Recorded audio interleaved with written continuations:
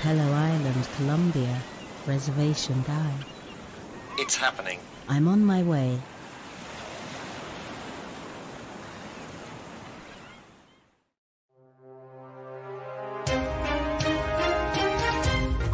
Good evening, I'm Terry Nutters. Following the collapse of Scam Towers last week, there are a number of people still recovering in hospital. There were no fatalities, although some of the injuries are serious. An investigation into the disaster suggests that the cause of the collapse most likely came from complete negligence of the proper requirements for building a scheme. Other reports suggest that the scheme building was intentionally built as a scam and never as a safe place for investments, pensions, and most especially, people. We sent our reporter, Brian Cornfoot, to investigate the scene. Thanks, Terry. Here at the site of the collapsed building, we can see the level of destruction. The building collapsed from its centre. Jim Workingman is the Chief Inspections Engineer here. Let's see what he has to say.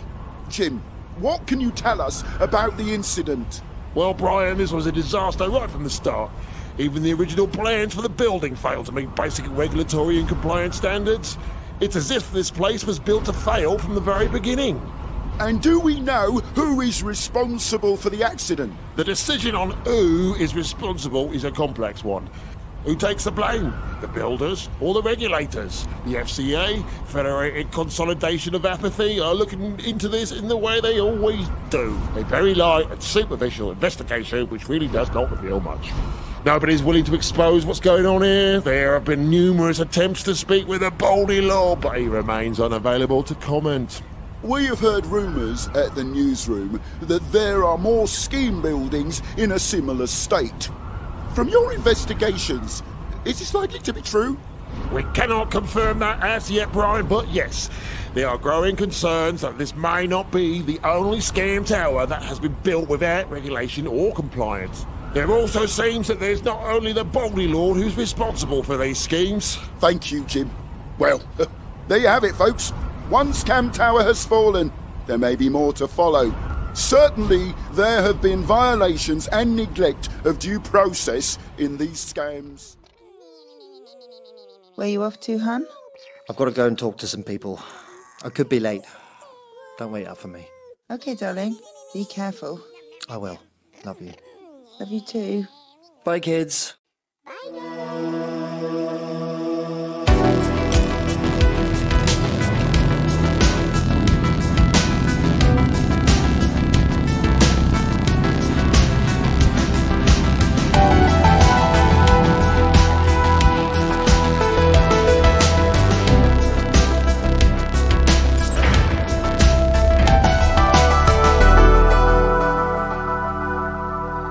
Boss, how you doing? I'm good, Robin. You? Me? I'm fine. More concerned for the people of this world. It looks like the Baldy Lord and his cronies are really making serious trouble for a lot of people. And there is much more to be revealed. And I've been working on a summary. You've done a lot of work. If my estimation is correct, at least 69% of these are scams. That's enough to bring the whole world to a screaming halt. People can't sustain this level of corruption and theft. It's going to devastate thousands. We need to do something about this, John. It's time to get the team together. I've called Ruby. She's on her way. But I can't get hold of Jack or Sully. Any idea where they are? Nope. Guess we will have to call them through the intuition line. Yeah, I'll have the double burger with the lot. Side of fries and a large Coke. And I'll have the apple pie with cream for dessert. Thanks.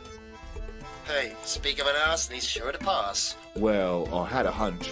What's happening? Something going down? Yeah, there's a lot happening. Scam towers collapsed last week, and it seems that there are a lot more scamming towers about to fall. Not only that, but there are some more of these scam schemes being rolled out all the time.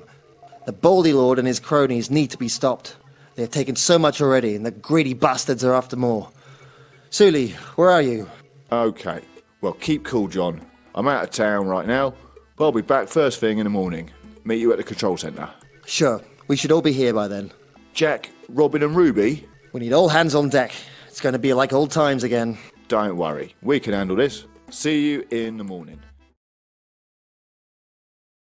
So we are here together again. It's good to see you all. You know about the fall of scam towers in the financial district. Well, it brought a lot of people down with it. Thousands of people and hundreds of thousands of investments. Some families are destroyed. They've had to sell their homes. They are under huge stress and there have been suicides. We have done what we can for those victims, but what we now need to look at are all the other scams that are out there. They're all over the world. I have put this summary together, but I'm still finding more of these scams all over the world. They promise amazing opportunities for people to transfer their pensions and get big returns. But these scams are run by a bunch of crooks. We know the Baldy Lord is one of the main perps, as well as Desdemona. Desdemona. Yeah, she's out there in all the expat hotspots. Just met her recently in Monte Carlo. I thought she was up to no good. She runs a troupe of financial advisors, I have heard. Like a bunch of dancing monkeys they are around her.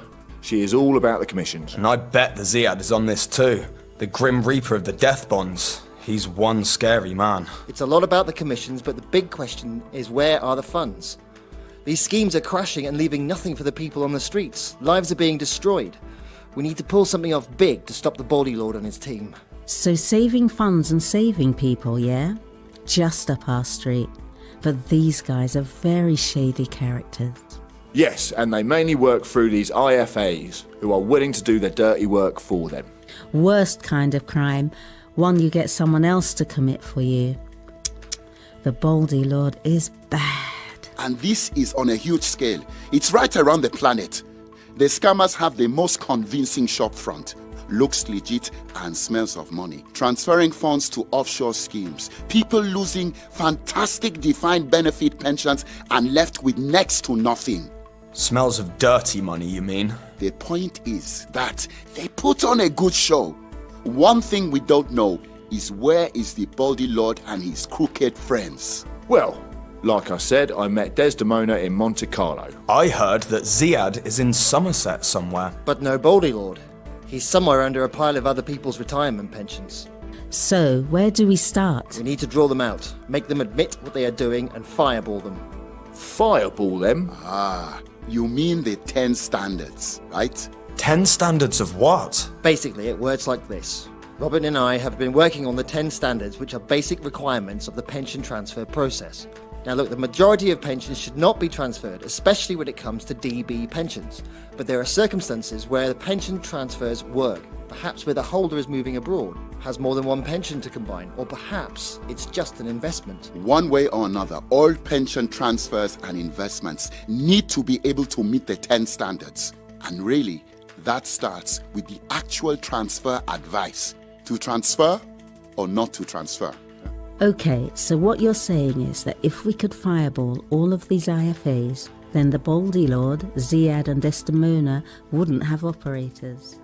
Oh, so I don't get to fireball Ziad directly. Hey, let's keep this civil for now.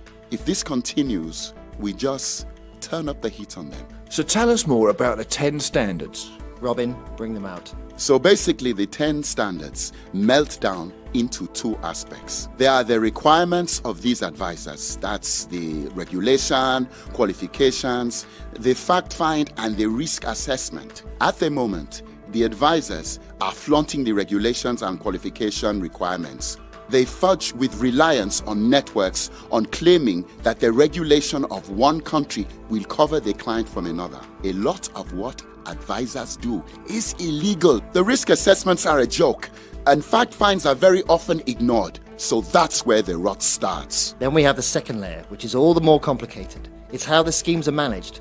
The funds are often put into bonds, which essentially mean death to the funds. We do suspect that Ziad is heavily involved with these bonds.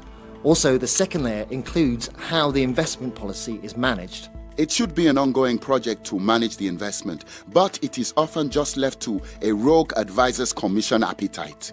True, and furthermore, the client needs accurate and real updates. And hey, do they declare all of the charges made to the funds? You're on it, Ruby. This is a big part of these scams. There is no disclosure on how the charges and commissions work. It is often hidden in the print and presented in very unclear language. So this is an operation of smoke and mirrors? Yes, and it is all held together by the compliance standard. That is the requirement that all the other requirements have been met. that the advisor is compliant, the scheme, the investments and the funds. Then we need to look at suitability. Because most people with DB pensions are not really suitable at all. Man, this is one big fireball. So, why do people look for these transfers? It's a game where everyone wants to gain, but if it's too good to be true, it is most likely not true. We need to get this fireball together.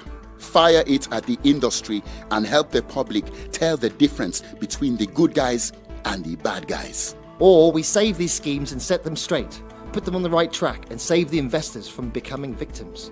So, here is what we are thinking. Ruby, with her superpowers in administration and risk assessment, you would be perfect to work with fact finds and risk assessments. Then we need someone to take over regulation and qualification. With my connections with Ziad and some other investment strategists, I can take on the investment policy and insurance bonds. And I'm the reporter then. Disclosure and updates and management of complaints. You got it. And compliance is between us all, but I will take the lead on that. So it is all about getting all these elements, melting them together, and getting Ziad, Desdemona, and the Baldy Lord exactly where it hurts. With this fireball, we are actually going to move a revolution through this entire industry. Pension Finance Revolution!